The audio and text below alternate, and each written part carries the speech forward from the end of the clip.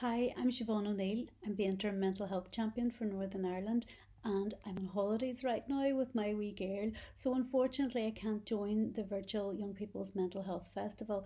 It's great. It's so great that you're doing this, and I want to congratulate you on an excellent program.